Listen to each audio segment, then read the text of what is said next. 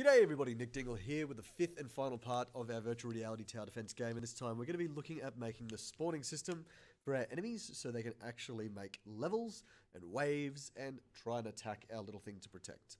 What I quickly want to do, I did say I was really proud of the spawning system, and I want to explain how I've set it up, how it operates, and then we'll finally jump into the code. Now this is probably the most complicated code in the entire series, and I apologize. I will do my best to slow down and talk every single aspect through, but there are some things that are just going to be a little bit different and weird. But in saying that, let's have a quick look at how I've set up this spawning system. So firstly, let's have a look at the level over here on the left-hand side. So this guy here is a little representation of our level, and our enemies are going to spawn just here. Okay, when our enemy spawns, the first thing that we're going to have to do is tell them where to go, and that's going to be the first waypoint. So we have to attach them to that waypoint. And because of how our waypoint system works, it should automatically send the enemies in the right direction each and every time. Now, the way I've set it up, and this is on the right-hand side here, I've got a bit of a breakdown of how this all works. Now, at the very top, you've got a level. And inside a level, you have a number of steps to perform before the end of that level. So the spawning system will first of all wait a certain amount of time. I've just put 15 there as an example, so it might wait 15 seconds to allow the user to set up a couple of towers, be ready for the first wave to very begin, and then after that 15 seconds, the first wave will kick in. Now, within that wave, can I scroll down here? No, for some reason it's not letting me. Each wave is made up of segments. Now, let me just grab my little eraser here. I'm going to redo this bit because it's cut a little bit off the screen since it changed the resolution. But the way it works is that each wave is broken down into a number of chunks. So each wave has segments, or wave segments, I'm going to call them in the code. And each segment is just essentially like a little portion of the wave at a time. And each segment can have a little pause after it before the next segment comes through. So that might mean that my first segment starts with a small enemy, S for small enemy. In fact, I might change the color. Let's go to, yeah, nice pink. So we might start with a small enemy. There might be a very tiny wait, and then the next enemy comes out. And then after that, we might have a couple of other enemies that spawn alongside him. Okay, so it's like 3 in a row, and then another tiny pause, and then we might have another 3 or something like that. That's not exactly how it works, but you can change that as much as you want. After the first segment is done, there might be like a little couple of second wait. You can actually specify how long you want to wait, and then the second segment will come up after that. Now, this might seem very heavy-handed, but what we can do then is, let's say we have a second type of enemy. Let's say I've got a large one. It's got a bit more health. It's a bit sluggish compared to the small one. So we might start with a couple of smalls, and then we might do a small, large, small, or something like that, and then we might go large, large. And as you can see, we can customize it as much as we want. And at the end of the second segment, that would be wave number 1 complete, and then we go on to waiting for the second wave to kick in. So this is the breakdown of how our levels work. And after all these waves here and weights are complete, we'll hit the end target here, and we'll move on to the next level entirely, where we can have a whole different map, we can have different things to protect, and so forth. So anyway, that's the breakdown of the system and how it operates.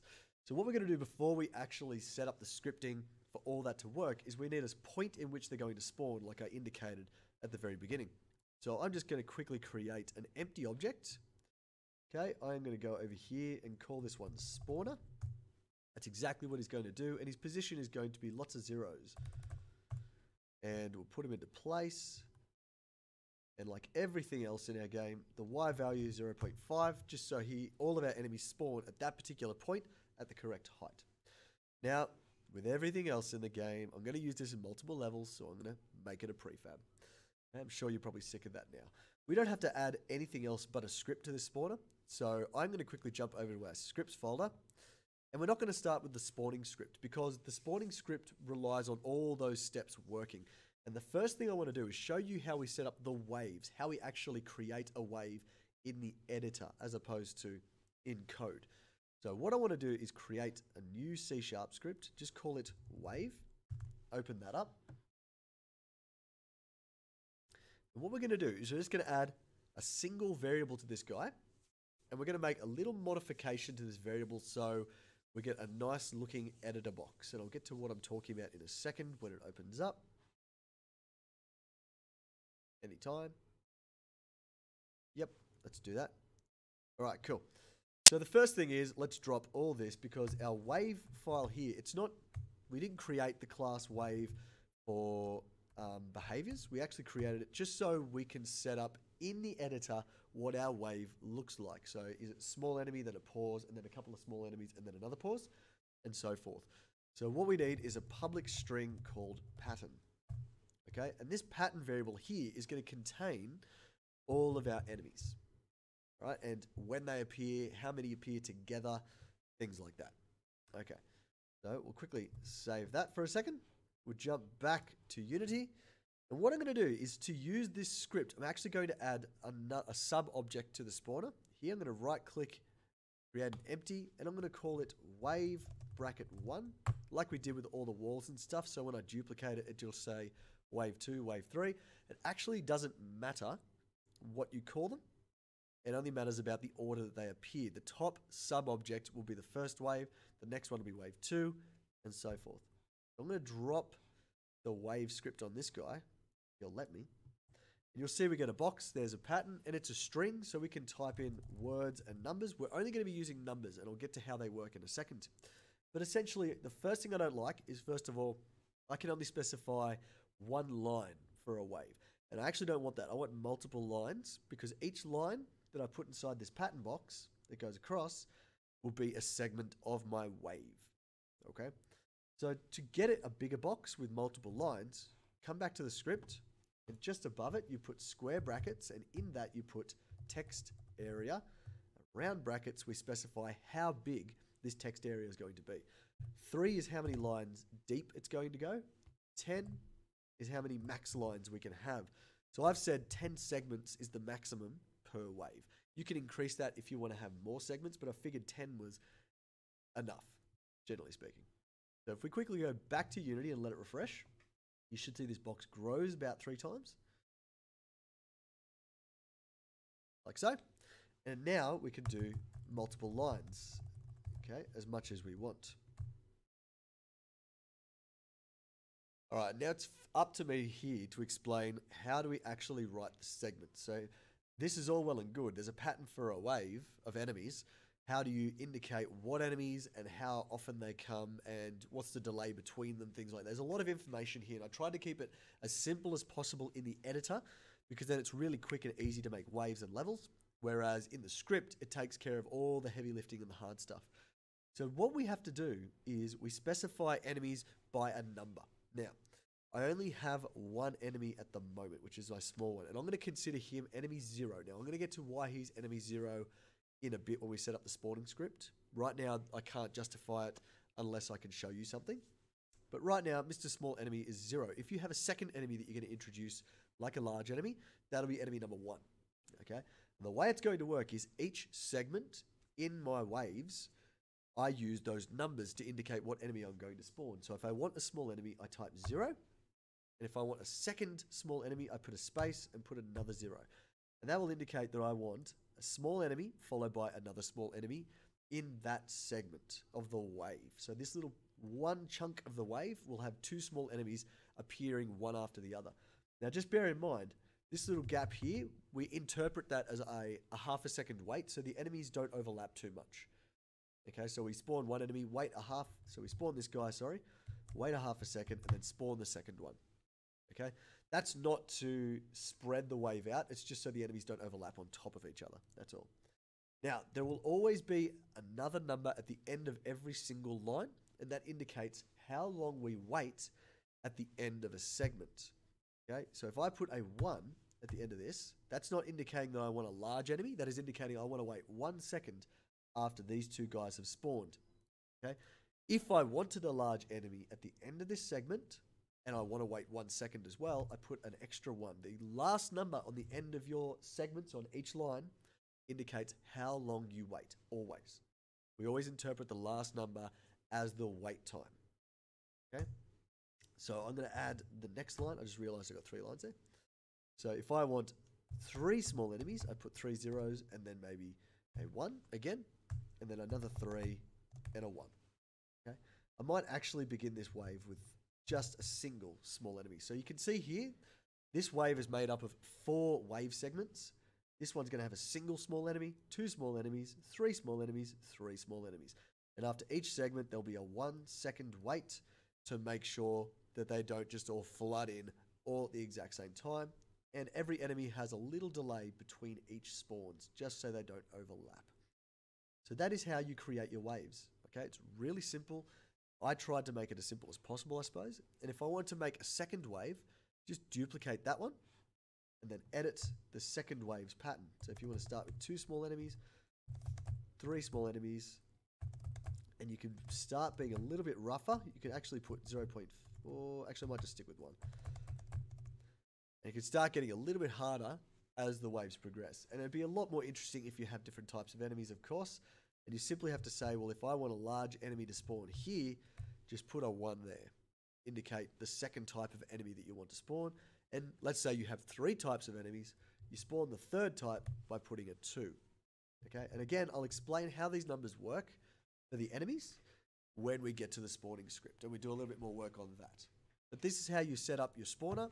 You set up your waves and you set up the patterns within your waves. Okay. Now we have a little bit of work to do on the wave script before we get to the spawner, because what I want to do is I want to set up a system whereby each wave can be broken down into these patterns, and the spawner can simply say, hey, Mr. Wave, what's your pattern?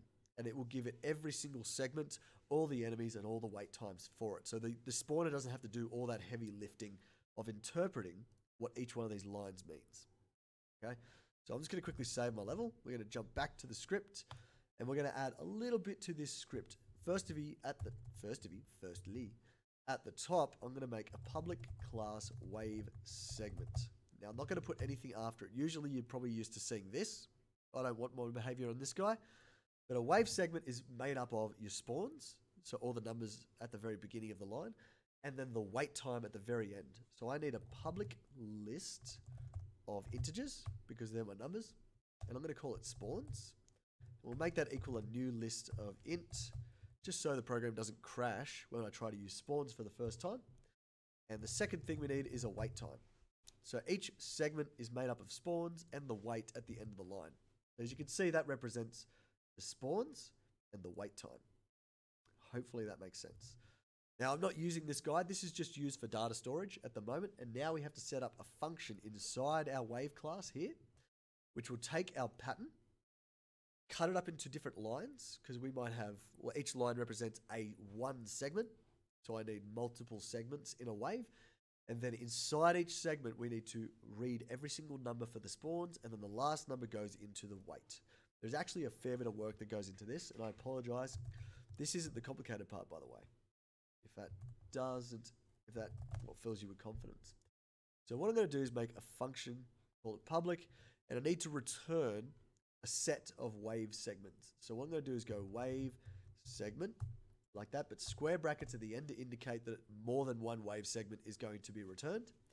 And I'm going to call this function pattern to wave segments. So the idea is we take the pattern and we break it down into multiple wave segments and then return that to our spawning system so it can take control. Okay, the first thing we need to do is cut up the lines in the pattern, because if we've got multiple lines, that means we have multiple segments. So I'm going to split them all apart. So I type string with square brackets, lines equals pattern dot split, and in the brackets I put an apostrophe /n, like that. And what this is doing is it's taking that pattern, the box, and it's cutting it into new lines. So a /n is a new line. So every time you press enter, you're actually typing this little character here. What it's going to do is it's going to break apart every single line and put it inside here. So if we have 5 lines, there'll be 5 lines inside this variable for us. So now it's our job to go through each of those lines and pick out the spawns and the wait time at the end of the spawns. By the way, ignore this error. We're not done, so it still gives us errors. So I need to, first of all, create a list that I'm going to return at the end of this. So let's create a list which will be returned at the end. And I go list wave segment. I'm just going to call it segments equals a new list. Again, if I don't put this, my program will crash the first time I use segments. Okay, the next step here is to loop through each line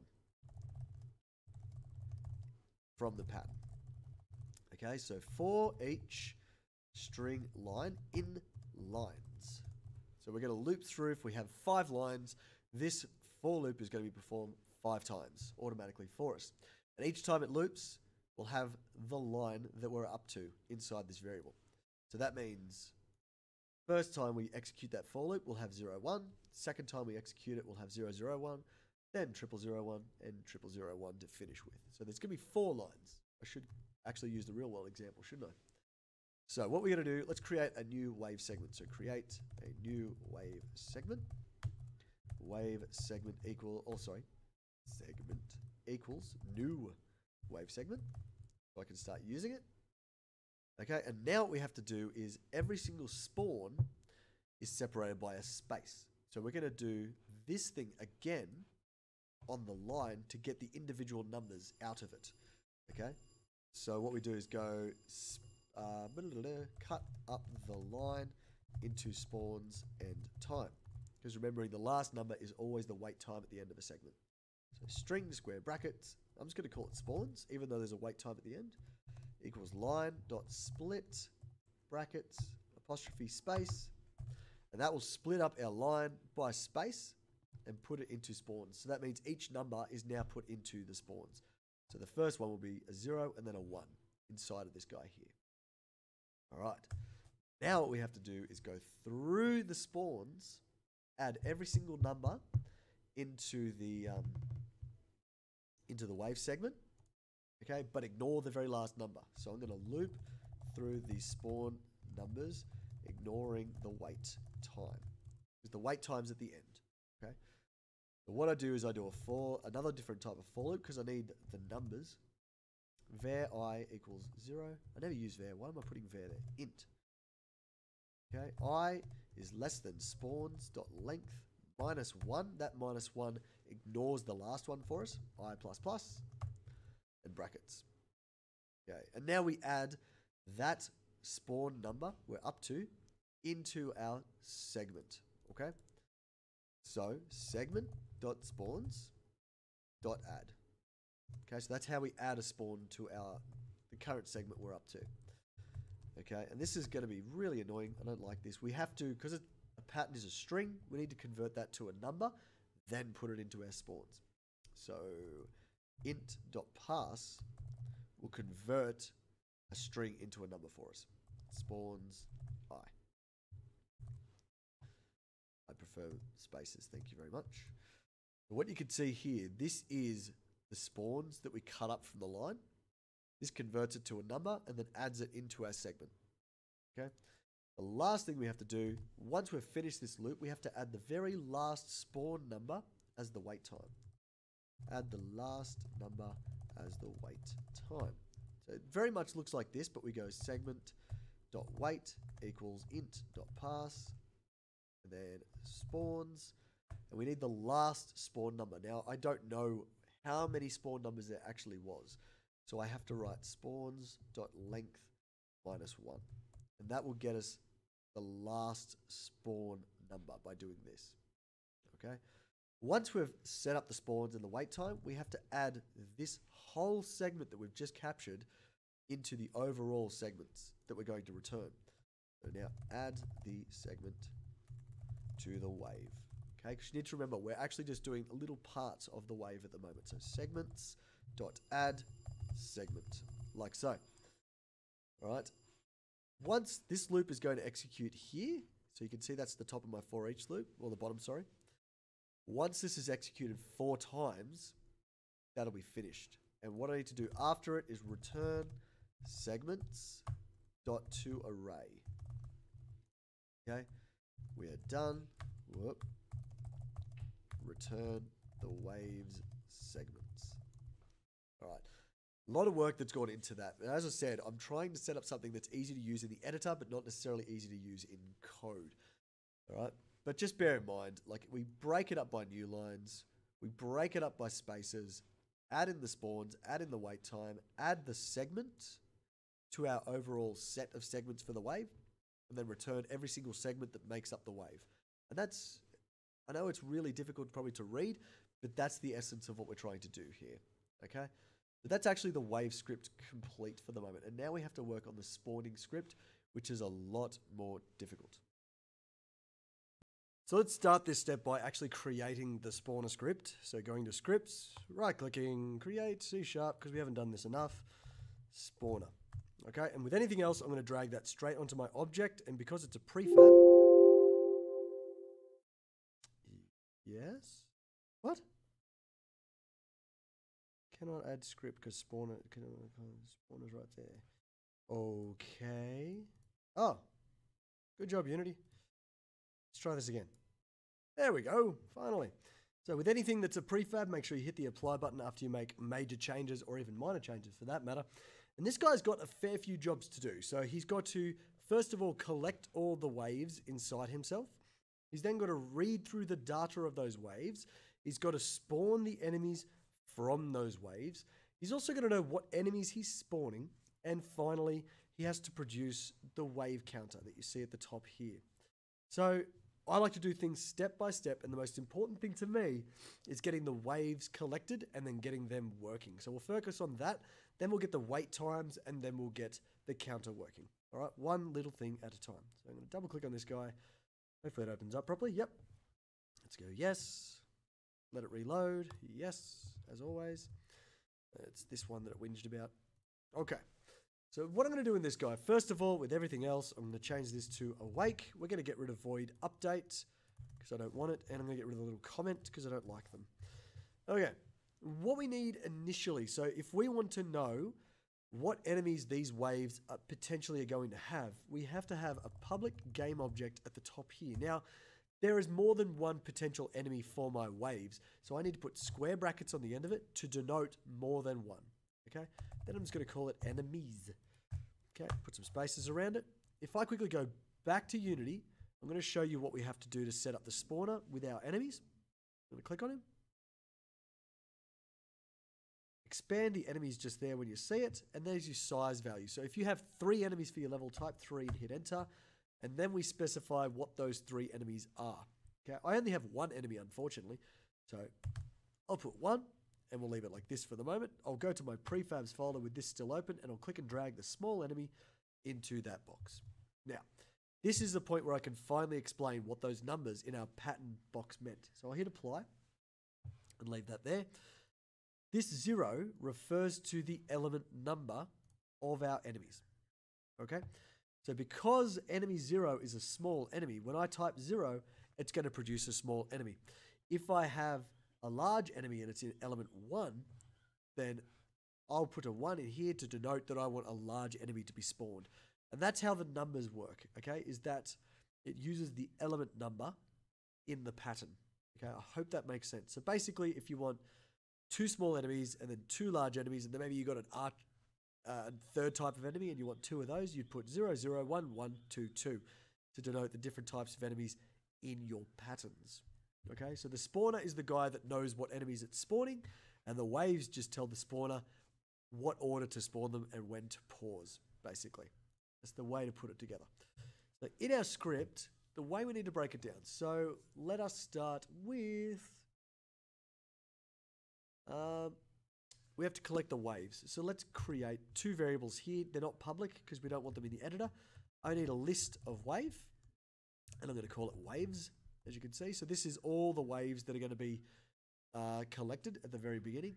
And we need to know what wave we're currently up to. So I put an int for integer, current wave equals, and I'll start at -1.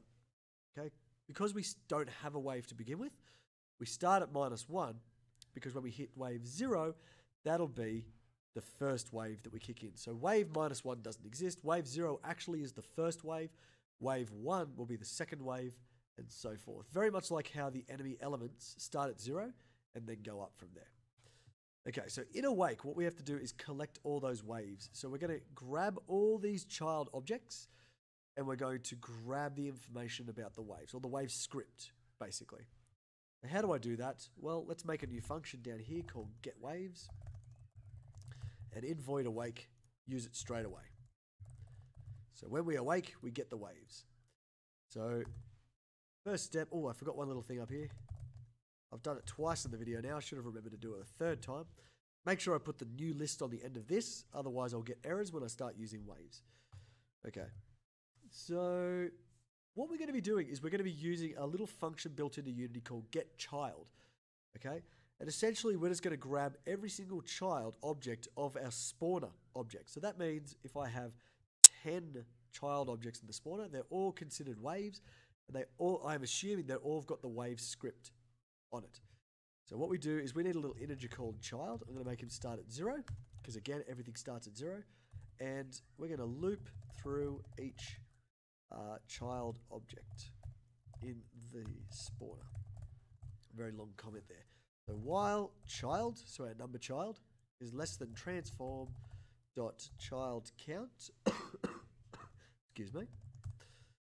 All right. Then we're going to grab, so get the wave script and move to the next child. And the way we grab the script is we're going to put it inside this list up here. So waves.add, and we go transform.getChild, like that, in brackets child, because that's our number, .getComponent to grab the script, and we do wave. Round brackets on the end, and a semicolon at the end. Why are these back? Go away. Okay, I know that looked pretty complicated, but that is us accessing the child object of our spawner, and this is us grabbing the script out of it, and we're putting it inside a list so we can access that list as we go through our different waves. After we've grabbed the wave script, we increase child by 1, so it moves to the next child in the list. That's it. That's all this function does. It goes through and it grabs every single script that we have on our spawner object. Okay. The next thing is the big thing. We need to loop through the different waves that are in our level. So we want to start obviously on wave 1, but then we want to move on to wave 2 when we're finished with the first one, and then wave 3 and wave 4, etc. So what I'm going to do is introduce this concept, and I'm going to use it a lot, and it's called an enumerator. Okay, and it's going to be called wave loop. Whoa, go back up there. All right, now this enumerator is used because wave loop is actually going to have little pauses in it. Okay, so we're going to pause at the start of the game, so there's time for the player to set up. We're going to pause at the end of each wave, okay, and we're also going to pause while the wave is actually underway. So there's lots of different functionality going on here. But before I actually code this guy, I want to go back up to void awake and type, to start up an enumerator, we type start coroutine, and then we put wave loop brackets. Whoop, get back up there, like that. So what this start coroutine is generally used to execute a second line of code at the same time as void awake. But the way I'm using it is I am starting up my loop, and this guy is going to take control of creating each wave and spawning every single enemy, basically. He's got a very, very big job. Okay, we're going to break it down though. Ignore that error, by the way. So the first thing I really want to do is we want to pause before we start, if I can spell, for setup. Okay, so the very first pause at the beginning of the level is essentially what I'm getting at here. Now, how do I know how long to pause for? I can put a number in here, but it's probably better off if we leave it up to the level editor to tell us how long we want to wait. So at the very top of the script, I'm going to put in 2 wait times up here, public float initial wait time, and let's make that equal, just for testing purposes, 5, but I'd probably use something close to like 15 or 20 in essence. And another wait time is going to be wave wait time. And I'll make that 5 seconds as well. So that means that there's going to be 5 seconds at the beginning of the level that you can use to set up your towers and get going. And then in between each wave, we're going to have another 5 seconds that we can wait between those to either get ready and, you know, buy more towers. So down here, the way we perform waits, and this is really ugly, but it's the same line of code every single time. It's really easy. If I want to wait the 5 seconds, I type in yield, return, new, wait for seconds, and in brackets, you put how long you want to wait. So we've got our initial wait time, just like that. So this literally pauses my script for that amount of time, okay? And that's pretty much all we have to do. So the second thing, the wave loop has to go through every single loop in our level. So let's actually do that. So we go loop through each wave. So while current wave, remember we made that at the top and made it equal -1, is less than waves.count, we do some code. So this is, if we've got two waves, this loop will execute 2 times. The first thing I like to do is increase the value of wave. So current wave plus plus. So increase the wave counter, like so. Then what we have to do is quickly double check that we still have waves left to give, okay? If I only have 2 waves, their numbers are going to be 0 and 1. If we get to the number 2 here, that means we've run out of waves and we should move on to the next level.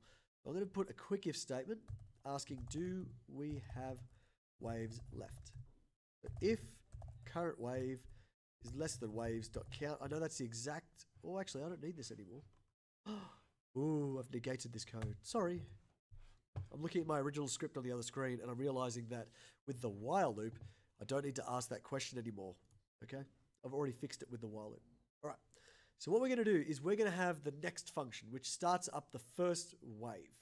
Okay? 1 wave at a time. And the way that we do it, I'm going to first of all create the function down here. Every function I'll create now is going to be an I enumerator. I'm sorry. And it's going to be called start next wave. Like so. And in here, start up the wave. I could write start coroutine, start next wave, like that. But the biggest problem with this line of code is, as I said, start coroutine allows you to execute 2 things at a time. That means it's going to execute my code down here, but then continue up here with the while loop and then actually start the next wave straight away. So I'll have multiple waves going at the exact same time. I don't want that. I want it to start up the wave, but wait until finished. And the way we specify to wait until we're finished is by using this yield return again. So right here, I put yield return. And that will make sure that we don't continue executing our code until this function is finished. It's really important that it does finish first. Okay, so hopefully that makes sense. And now we've got the chance in this function, our start next wave, to go through all of our segments and spawn all our guys. So start spawning our wave segments. So what we're going to do, and I know this is really confusing, is I've now got to go through each segment one at a time and spawn them individually. And I've also got to have a little pause between each spawn and a pause at the end of each segment. Okay, so we've actually got 3 pauses that we need to do here. It's really, really weird. But essentially, I want to go through all the segments first. So I'm going to do a for each. We've got for each wave segment. We're going to call it segment. Inside waves, current wave, and I need to put our little function pattern to wave segments. Ugly as heck, I know. But what I'm doing here is I'm using that pattern to wave segments that we spent so long earlier on writing, okay, from the current wave, and I'm pulling out 1 segment at a time, so 1 line at a time. Okay, and what we're going to do is we're going to have another function that takes care of spawning. Okay, we'll do that in a sec, and then we have another bit in here that waits at the end of a segment. So 2 things: spawn our enemies, come up here, wait at the end of the segment. Okay, so the way we're going to do this is we're going to do another yield return. Now I haven't written the function yet, but I'm going to assume we're going to write it anyway. Start coroutine, and we're going to call the function spawn enemies, and in brackets segment dot spawns. Okay, semicolon on the end. It's going to whinge at us because it doesn't know what spawn enemies is yet, but we're going to make the code down here in a second. I just want to finish this off. Yield return. You wait 4 seconds because I'm just waiting a set amount of time, and it's segment dot wait. This is us using the spawns. This is us using the wait time. So we've used up all the data in each line so far. Now, if we get outside this loop here, we've actually finished the wave, and then we have a wait between waves. So wait between waves. So another yield return new wait for seconds, and it's going to be wait wave wait time. Okay, so you can see those 3 things I talked about in play here. So we go through every line that's in our pattern. We spawn the enemies from that segment. and then we wait, and then we'll go back up and get the next line, spawn that one, wait, and then when we run out of lines, we then just wait until we then go into the next wave of code. Okay, so let us do the spawn enemies now. Okay, so come down a couple of lines, enumerator, because I'm going to use the wait time again. Spawn enemies, in brackets, it's a list int enemies, like so, and hopefully that error goes away. This one will go away soon when I use a yield return. What we have to do is we have to loop through each enemy inside our segment. So in other words, we're now down to the smallest of parts. And we're going to loop through each individual little number. And we're going to spawn them one by one. Okay. So loop through the enemy to spawn. So once again, a for each integer, let's call it enemy in enemies. Like so. So we're looping through all the enemies inside our segment, and we're going to create one at a time. So create the enemy and allocate, and this is a thing we haven't done yet, their first waypoint, because if an enemy doesn't have a waypoint, it's going to create errors in our script. So let's just create the enemy first. So game object enemy equals instantiate. We've done it 1,000 times before. And what do we want to create? We want to create the enemies. That's our collection that we did. Sorry to jump back and forth. That's the collection here. I put square brackets after it, and the index is literally enemy. Okay, that's the number that comes from our pattern. And then we specify, scroll across, where to spawn is the transform position. It's just on top of the spawner. And quaternion.identity again, because I don't want to rotate them. Now, here's a bit of a problem. I'll call this one new enemy. Why are you whinging about instantiate?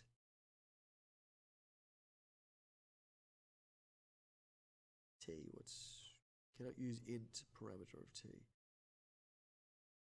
What have I stuffed up?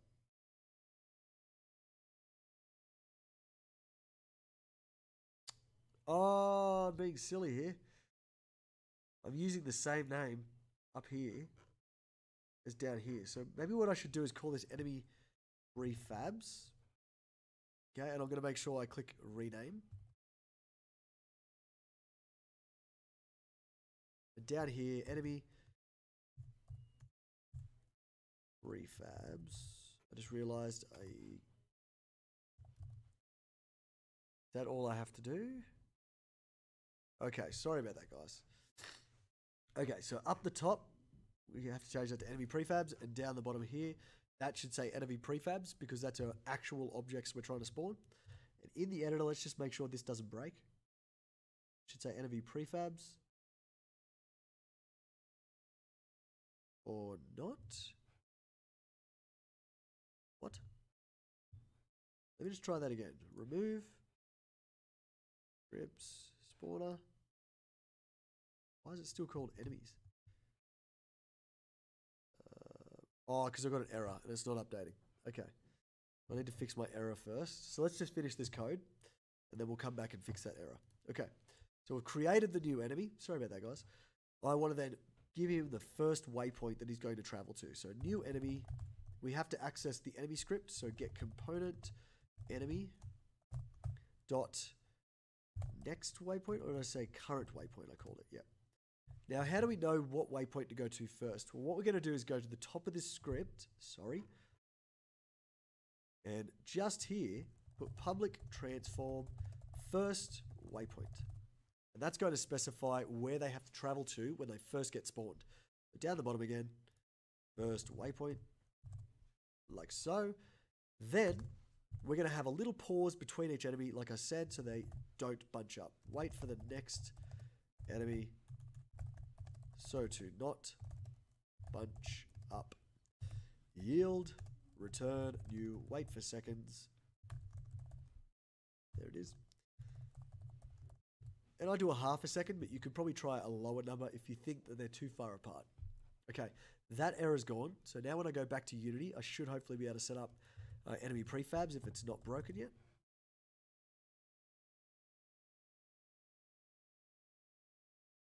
Come on.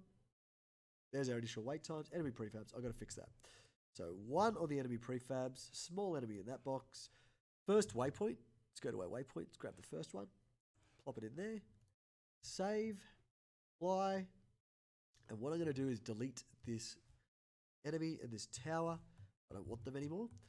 And if all goes well, if I haven't stuffed up my code, most of it should be working. Now I think, have I added everything that we need so far? Yes, yes, yes. Okay, we've only got one more job to do, but let's have a look. Let's see if the spawner works. I don't care about towers and buying towers and stuff at the moment. I just want to see enemies appear after 5 seconds and follow the waypath. There you are. And you can watch, it's going to follow the pattern. There it is. All right, sweet. Once I didn't stuff that bit up. Okay, so what we have to do, the final thing we have to update is this wave counter here. It needs to say wave something out of something, not 0 out of 0 all the time. So what I'm going to do, we need to use the UI again. So right at the top, using unityengine.ui. It's the first thing we have to do. Coming down to about here, public text, what we call it, wave text, just like we did with the money text. And then if we go down to the get waves, this is where we increase the wave counter here. So I think it's a good idea, the next line, to update the wave text. So wave text dot text equals wave. And then we need how many waves have passed so far, which, believe it or not, current wave starts at -1. So that means when we start our first wave, it'll be 0. We actually need to increase that by 1 when we put it on the screen. So to do that, I put brackets, current wave, +1. Now that won't actually increase it, but it just displays one value ahead of what current wave is. Then I want a slash, like that. And then we need the total number of wave, which is waves.count, like so. So that should display wave 1 out of 2, or something like that, when the first wave starts up. Okay, so let's quickly go to Unity and make sure that's the case when a wave starts, that says wave 1 out of 2. To start with, it'll say wave 0 out of 0. We can fix that later on. Let's just see.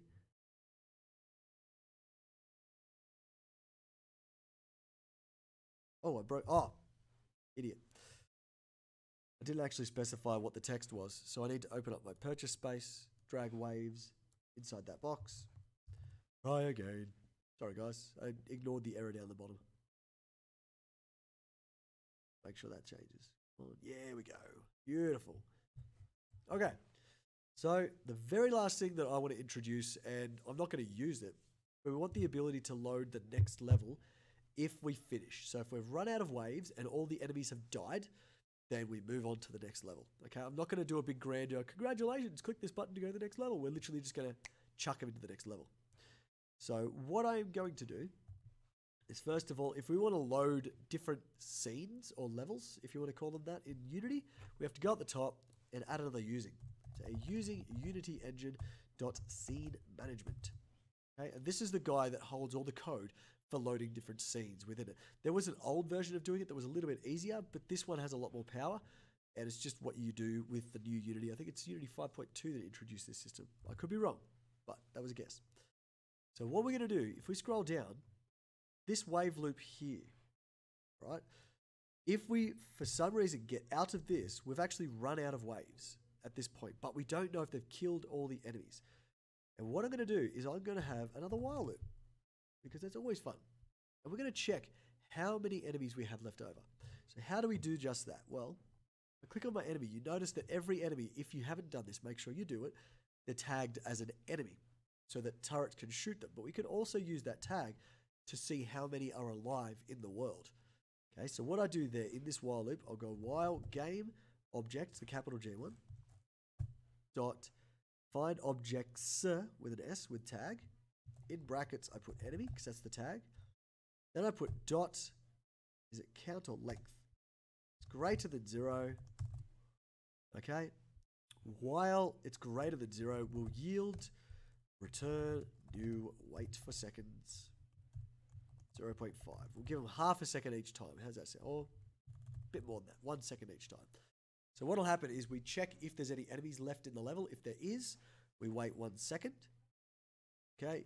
Once all the enemies have run out, that means we'll get to this line of code here.